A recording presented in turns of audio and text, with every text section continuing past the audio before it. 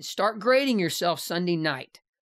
But no, your grade's going to be shitty a lot if you set yourself up for failure. Welcome to the Spartan DEKA Series on Spartan Up with Jarod Cogswell, Director of Sport, and Yancy Culp, Director of Programming. And today's episode, this one's for you guys. This is the one, if you've fallen off of that training regimen, that program, that fitness program, this one is called Get Back on That Horse. This episode of Spartan Up is brought to you by Athletic Brewing Company and FITAID. Race dirty, recover clean with FITAID Sports Recovery Drink. Visit lifeaidbevco.com and enter the code SPARTAN30 at checkout to get 30% off their full line of functional lifestyle beverage blends and Go powder sticks. Athletic Brewing Company. Their innovative process allows them to brew great tasting craft beer without the alcohol. New customers can get 10% off their entire order with the code SPARTAN10. Limit 1 per customer. What's up, Spartans? Welcome to the DEKA Series on the Spartan Up podcast. I'm your co-host, Jarod Cogswell, along with my brother, sporting a sweet new dude today, Yancy Culp.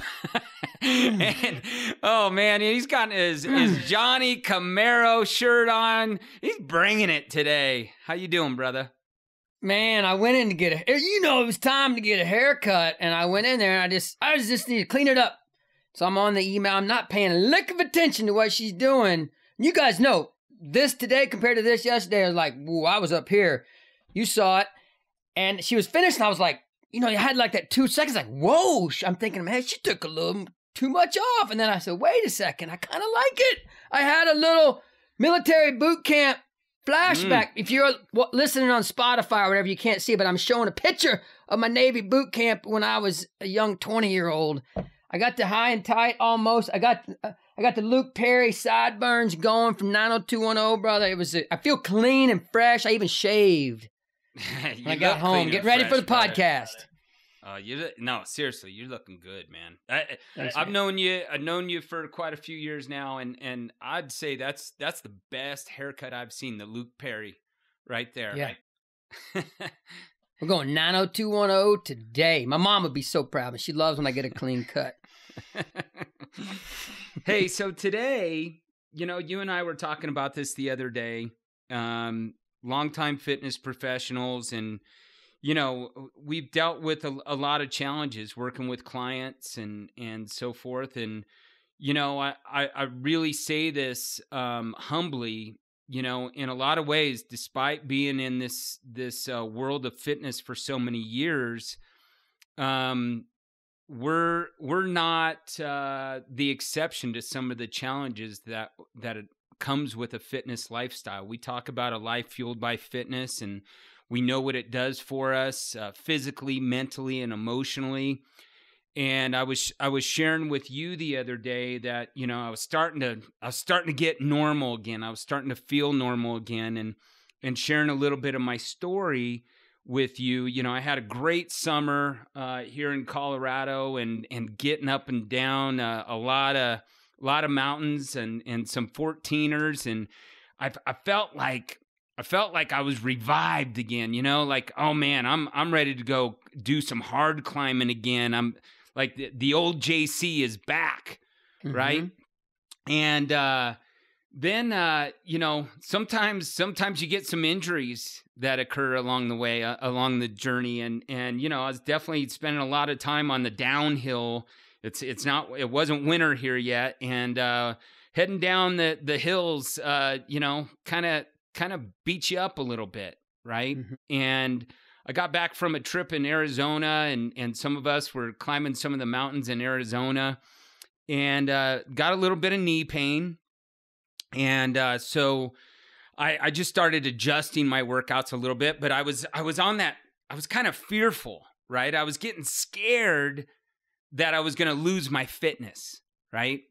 And then some travel pops up, it comes with the territory of what we do professionally. So a little bit of travel, and I'm just not a good road warrior, so to speak, when it comes to being able to, go work on the road and get the workouts in. It's always, I always bring, way too many workout clothes in that big red bag that you've seen plenty of times, Yance. And then when I got back from Spain, I had like a stomach virus, so, and I was laid up for 5 days. And I started getting a little bit of depression, it was messing with me mentally and emotionally. And I was like, dang, I had such a great summer and I felt so good. And I was feeling, I felt like that power was back. And I started come up with excuses of, well, I'm not going to be able to get in the gym today, or I'm not going to be able to go for a run, or I'm not going to go up to those mountains. But the bottom line is I have to do that.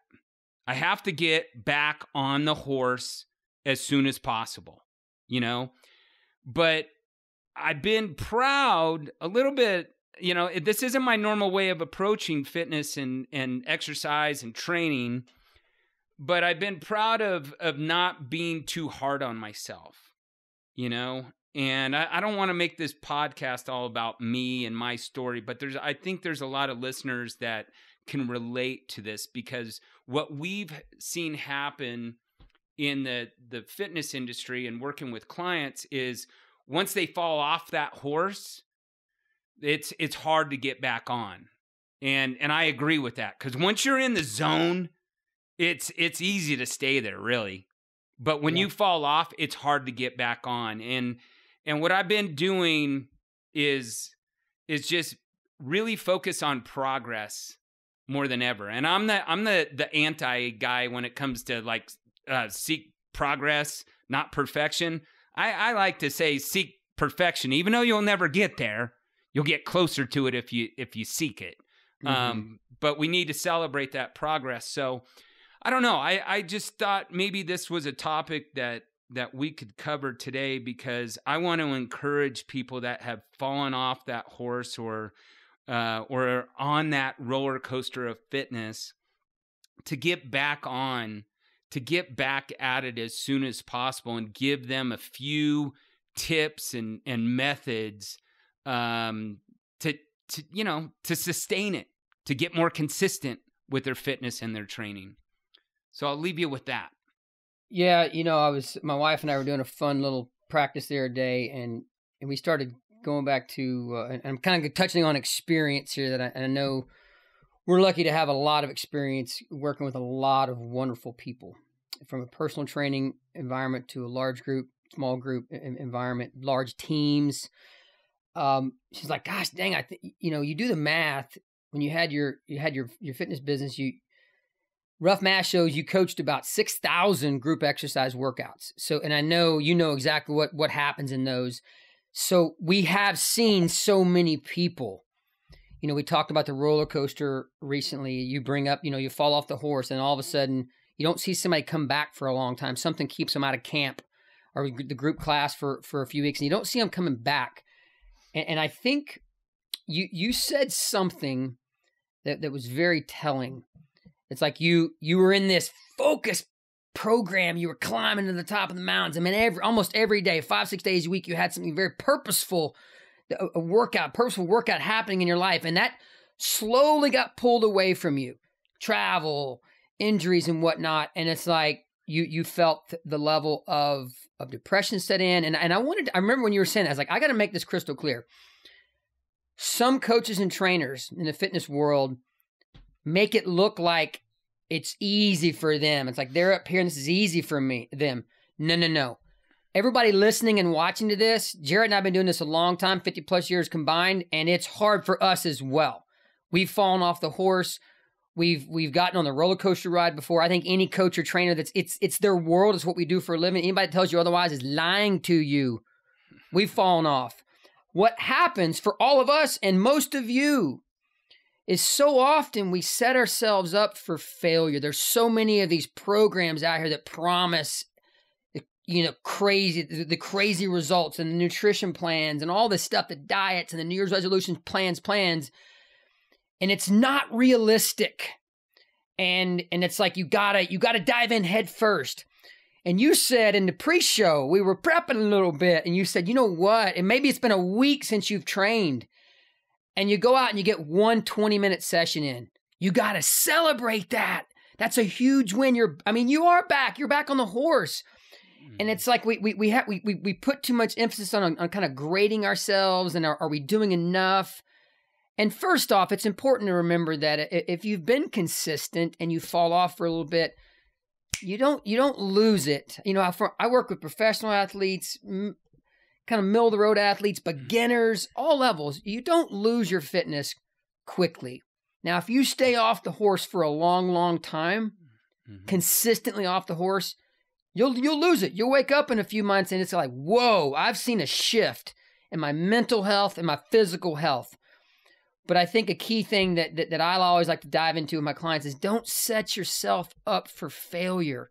And if you get 2 or 3 workouts in this week, massive, let's freaking celebrate that. That was a beautiful week. So anyway. Yeah. Well, you said a key word there too that I've used quite a bit with clients, and it's the word purpose, right?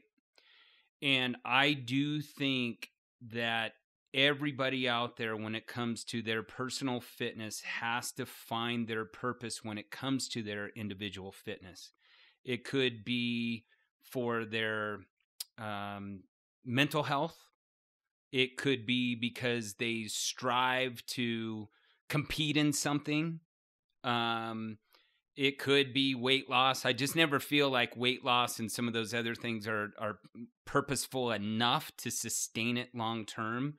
Because once you lose the weight, then what? I've had discussions with clients, some of them with grandkids, that just says, they're fighting depression. They're not being consistent with their training and their exercise. And, we've even had conversations about, hey, maybe your purpose on this planet is to be a healthy grandmother or a healthy grandfather.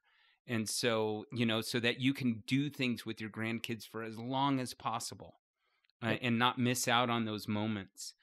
But I think the other thing, and I don't mean to get too deep on this, but we need to count our wins more than our losses. We're so hard on ourselves as individuals and people that we forget a lot of the good things that we're doing for ourselves. And I recently, I've got a close relationship with, I feel like is one of the biggest motivators out there, and that's Todd Durkin. And I surround myself with his coaches as well. I'm lucky to be one of his coaches, but every Sunday night or Monday morning, we share each other's what we call W-lags. And that's a list of your wins from the previous week, your losses, your aha moments, it could be a reminder or a life lesson, and then your goals for the upcoming week. And ever since I've been doing that, I always put in there, like, I need to have a minimum of 4 to 5 workouts, it depends on the week and knowing what I have ahead of me, but I'm writing that down. It's making a personal promise to myself. Now, if I don't reach those 4 workouts or 5 workouts, or even like a couple of weeks ago, I said I needed to work out 4 times. I worked out 7 times. Okay. So I went above and beyond what my own personal goal was. But I was able to count that as a win. And when you're counting your wins, no matter how small those wins may be, it helps you build confidence, But what I was really striving to do in this process, and I just created my W-lags for this coming week, is just start small. Like you said, don't set yourself up for failure. In this moment, you have to aim for progress. I even had this conversation with my daughter the other day. Have you been exercising? Have you been training?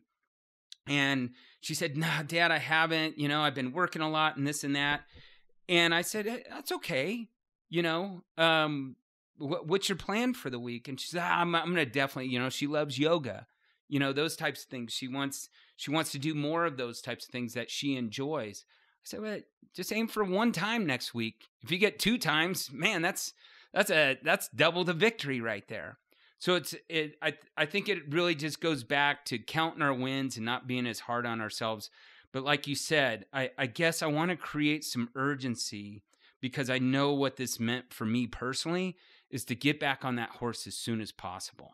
You know, It doesn't have to be the same ride that you were on. You'll eventually get there, but get back on that horse and ride just a little bit each day. We'll be right back to the interview, but first a little bit from Athletic Brewing Company, today's sponsor. You don't have to choose between an ice-cold beer after a race and your health, thanks to Athletic Brewing Company. Athletic Brewing Company's innovative process allows them to brew great-tasting craft beers without the alcohol, from IPAs to stouts to golden ales and more. They offer a full selection of beers, starting at only 50 calories, so you can keep your head clear and enjoy the refreshing taste of beer anytime and anywhere. And they're part of a program called 2 for the Trails. For every product purchased, Athletic Brewing Company donates 2% of sales to protecting and restoring local trails. They're pioneering a craft brew revolution. You don't have to sacrifice being your best to enjoy a great brew. In fact, check out their website to see a list of awards that their beers have won. Check your local store, but if you can't find it, they'll ship it. Place an order at athleticbrewing.com, and you can get free shipping on 2 6-packs or more. And new customers can save 10% off the entire order with the code SPARTAN10, limit 1 per customer. FITAID is a clean sports recovery drink. Race dirty, recover clean. You've heard us say it before. FITAID is 45 calories, certified non-GMO tested, vegan, paleo-friendly, certified gluten-free, kosher, and never contains any artificial colors, flavors, sweeteners, or sodium. Even the zero sugar option, it's keto-friendly and has only 5 calories, and it's naturally sweetened with monk fruit and stevia. And then there's FITAID's recovery blend. It has glutamine, glucosamine, turmeric, BCAAs, omega-3s, CoQ10, a full B complex, and electrolytes. It's perfect for after your workout, your hike, your bike ride, or your race. Can you imagine drinking a plain old soda when you could have this? FITAID is a product of LifeAid, the functional beverage company, and they're an official partner of our Spartan Race series. Listen, each ice-cold can of FITAID, it contains ingredients to help your body recover, and it never contains any artificial flavors or sweeteners. So visit lifeaidbevco.com, enter the code SPARTAN30 at checkout, and save 30%, plus you get fast, free shipping. Okay, back to the interview. Yeah, and I'm going to lean into one of our partners, MyZone. And I've actually learned, I've been doing this for a long time before MyZone was in my life, and I've learned that, okay, Coach Yancy, who I consider myself very fit for a 49-year-old about to turn 50, and MyZone has me tracking my fitness more than I used to. And I'm the king of, like, I've always set myself up for success. I firmly believe in my mind that, if I'm only been able to get a 20-minute workout in a day, it's a great day. Well, I stay relatively consistent with that, and I find myself some months barely getting to my 1,300 mark, with the World Health Organization MyZone mark, that they partner with that. And I'm like, you know what? It was very telling that, okay, it's enough. It's enough. Those weeks when I just barely get in my minimal fitness, 5 sessions in, maybe 20 from 25 minutes, I end up meeting my mark. And I think when we talk about not setting yourself up for failure, a strategy that I use, and I think everybody out there listening to this could implement, this is a very easy strategy to implement. Sunday night, I know some people will argue this, I consider Sunday night the end of the week. When I lay my head on the pillow Sunday night, I always grade my week as a fitness professional, as a father, as a husband, as an athlete, how my training went, mental, physical health, all that. And if I think so many people are looking up at this really high standard. So let's say you go 52 weeks and you grade yourself every Sunday. You're gonna, by the time the year's over, you're gonna say, "Man, I had a lot of shitty grades on Sunday night when I put my head on the pillow." I can't remember the last time I had a shitty grade. When I grade myself, I'm happy with where I stand Sunday night. Now I'll be honest, true serum honest. There's been times when I've popped out of bed and knocked out 50 push-ups. Like, Just don't feel like I needed something else, or I'd answer a few more emails. I knew something was hanging, but I never set myself up in a position where there's this crazy high thing up here that's not going to be that's going to be unattainable and would rip the rug out from under my current lifestyle. If I'm ever setting myself up in a way that's going to rip the rug out from under me and throw my world upside down, that's setting yourself up for failure. And you're probably not going to be able to stack a lot of good days on top of each other. And remember, folks, you know, and I've had the wonderful opportunity to work with a lot of professional athletes in several sports. The ones that do the best set themselves up for success. You'll see a lot of them taking 2 full days off every week. No work. It's like, that's insane. Like, that's crazy. Guess what? They're getting through their season uninjured. If we do have an injury, we call it taking advantage of the injury, meaning we got a shoulder injury. Well, guess what? We're going to have a phenomenal training month from the abdominals down. We're going to take advantage of that time. At first, that's hard to realize, but there's all kinds of ways to navigate this journey. But getting back to that little easy thing you can implement, and a little nugget from the podcast, is start grading yourself Sunday night. But no, your grade's going to be shitty a lot if you set yourself up for failure.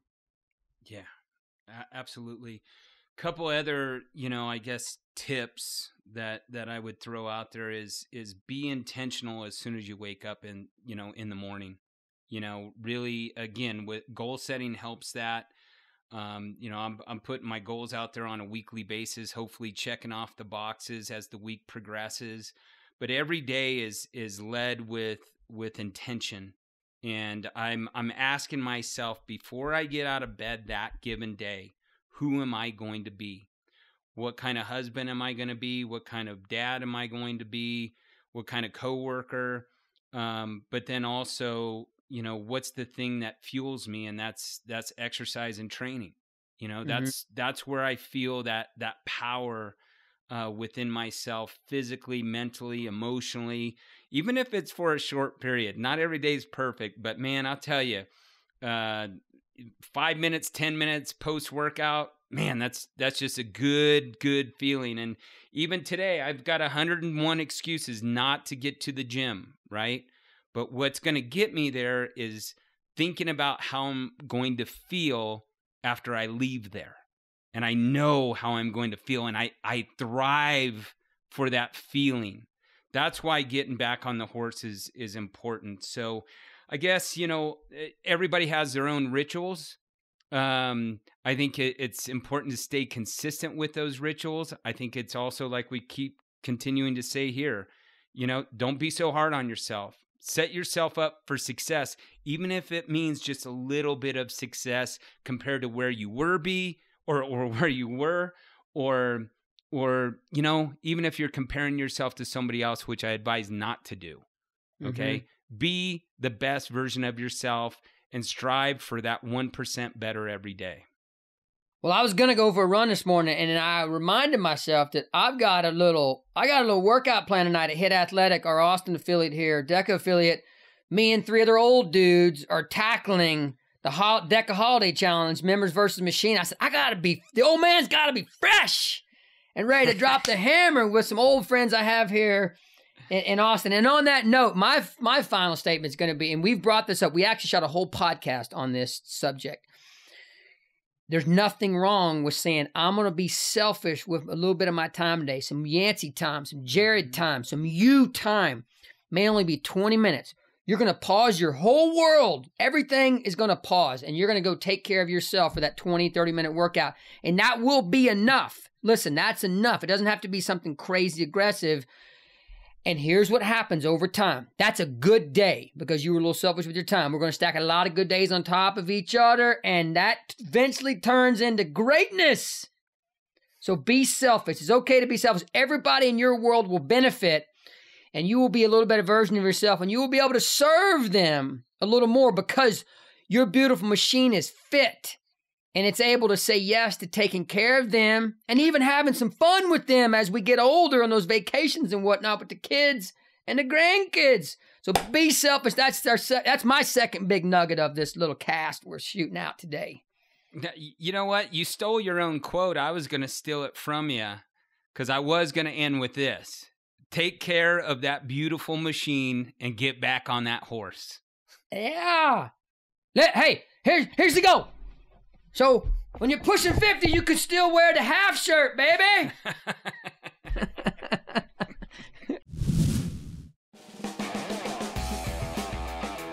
Thanks for listening to this episode of Spartan Up. Do you want to be ready for anything? Download Joe's free ebook at spartan.com/readyforanything. Do you know someone who needs a little help staying motivated, staying informed, getting or staying mentally and physically resilient? We're here 3 days every week with a mix of content to help you stay strong, from mindset to nutrition and everything in between. Listen every Tuesday to hear Joe DeSena, Spartan Race founder and CEO. And the rest of the week, join us for DEKA, Endurance, and Classic episodes. See you next time. This episode of Spartan Up is brought to you by Athletic Brewing Company and FITAID. Race dirty, recover clean with FITAID Sports Recovery Drink. Visit lifeaidbevco.com and enter the code Spartan30 at checkout to get 30% off their full line of functional lifestyle beverage blends and Go powder sticks. Athletic Brewing Company. Their innovative process allows them to brew great tasting craft beer without the alcohol. New customers can get 10% off their entire order with the code Spartan10. Limit 1 per customer.